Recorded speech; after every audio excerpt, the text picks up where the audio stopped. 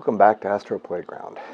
Today I'm going to take an opportunity to welcome our new subscribers and encourage you to, if you haven't already, hit that notification bell because we will have quite a few new videos coming up future.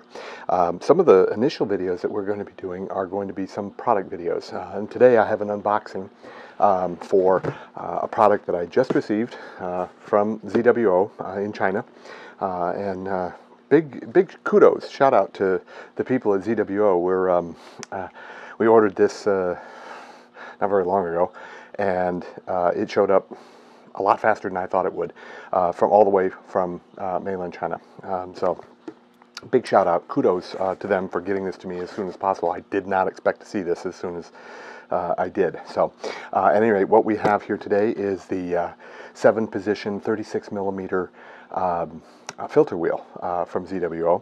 And we're going to be using this in conjunction with the big telescope, the C14, and a monochrome camera and filter set. But today we're going to be talking about the filter wheel. We're a little unboxing. So here we go. We're going to take it and open it up and see what we got.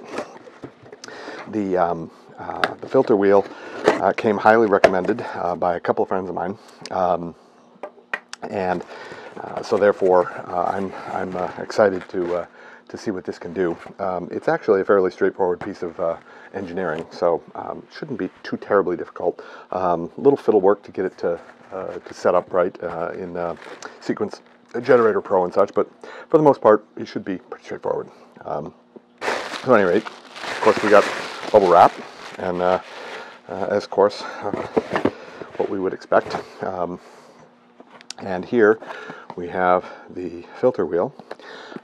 This is actually I believe that this, now correct me if I'm wrong, and I'm not 100% sure on this, so I'm sure somebody in the comments will correct me if I'm wrong, and I might find out myself here pretty soon, but I believe that this can be used for both the 7-position 36 millimeter and the 8-position 31 millimeter or 1.25 inch. I am using the 36 millimeter filters because of the APS-C sensor that we have on our 2600 one-shot color and mono cameras. This will be primarily used with the mono camera. The one-shot color is going to be used for the front of the scope, utilizing the Hyperstar and such, with filters and such there. So. But at any rate, so here we go. We'll just open it up, and typical ZWO fashion, they have a nice piece of foam to protect it. And here is the unit. It is fairly straightforward in its design. It has several different things that make it up.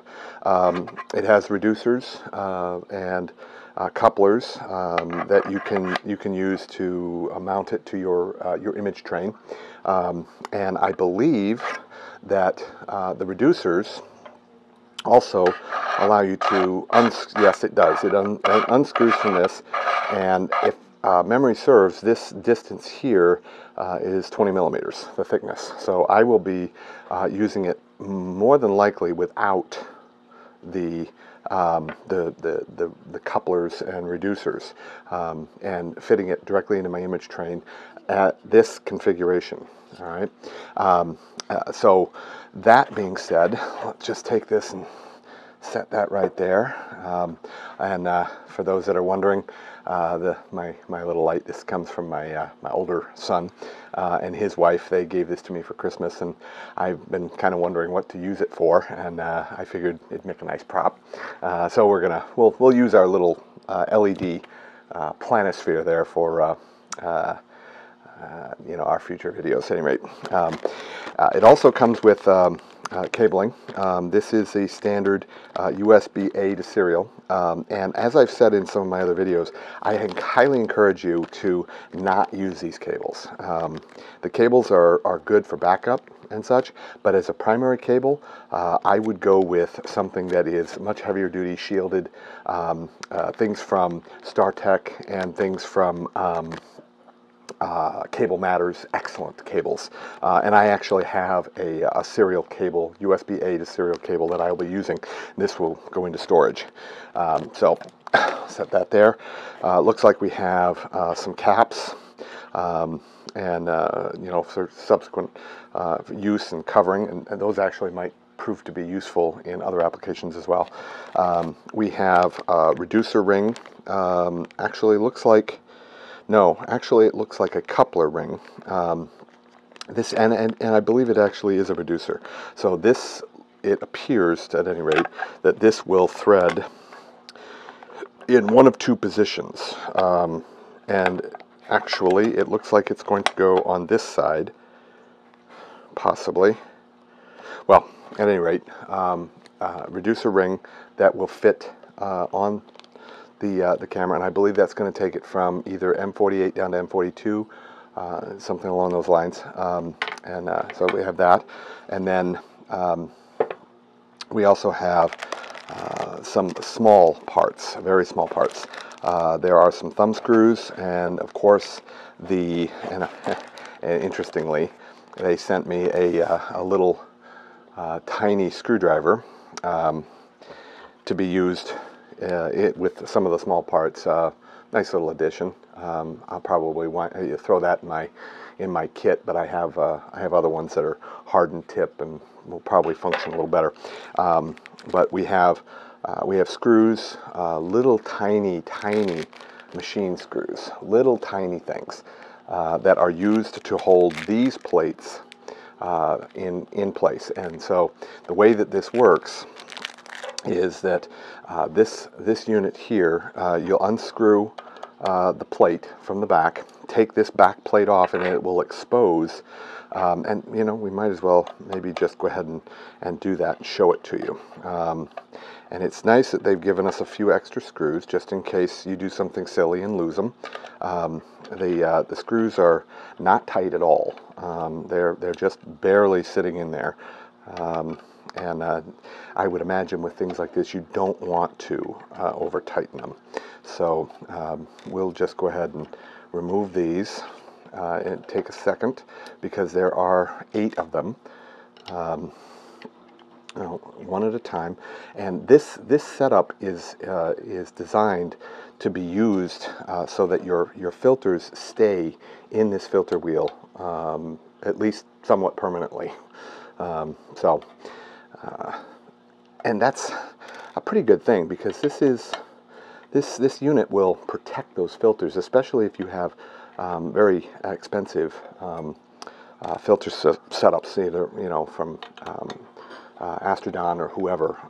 Your filters can be very expensive, and it's nice to have something like this that will protect them very well. So the back plate comes off just like that, and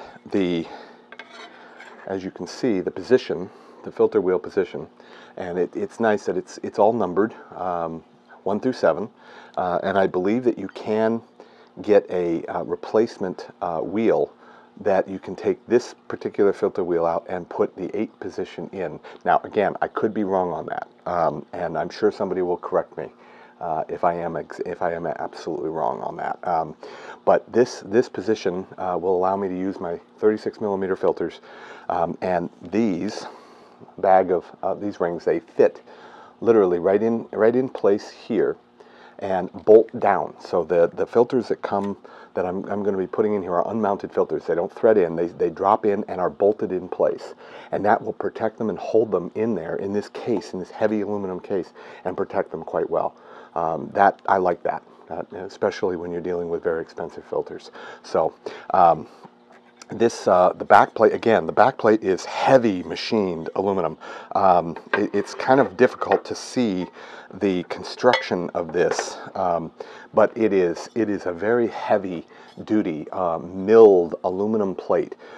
They've actually through a CNC process have removed material here to reduce the weight, at least at some level, but this is easily at its thickest point. This back plate is easily 3 millimeters thick. That's a heavy aluminum plate. So Very solid construction, excellent in its engineering and design.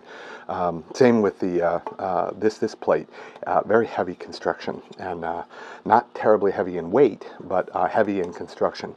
Very solid, a lot more solid than I expected it to be, and that is that is very comforting. So again, we have our serial port. All right, and this plugs directly into your either your USB hub or however you're connecting it to your camera. You can actually directly connect this to your ZWO camera through the USB port, and I'll probably be running it. I might consider running it that way, but at the very least, I'll be running it through the Eagle and connecting it that way. So I'll be fiddling around with that a little bit and see which orientation works best. So for the most part, this is the EFW, the electronic filter wheel from ZWO, 36 millimeter, 7 position, and it looks to be an excellent addition to our repertoire, if you will, of astrophotography equipment, and we're excited to get this into use. And if you have any questions about this particular unit, or if you have comments, please feel free to go ahead and go down below and add your comments. I read all the comments. I love our subscribers, and I look forward to your comments.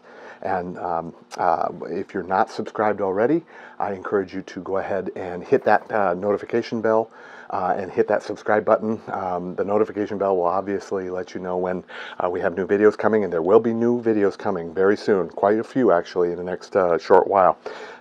We're going to be reviewing most of the subsequent subsystems of the big rig, the cameras and the image train, and the different components that make up the big C14. So for now, I look forward to our new subscribers. I welcome them. I'm grateful for our current subscribers, and I look forward to your questions.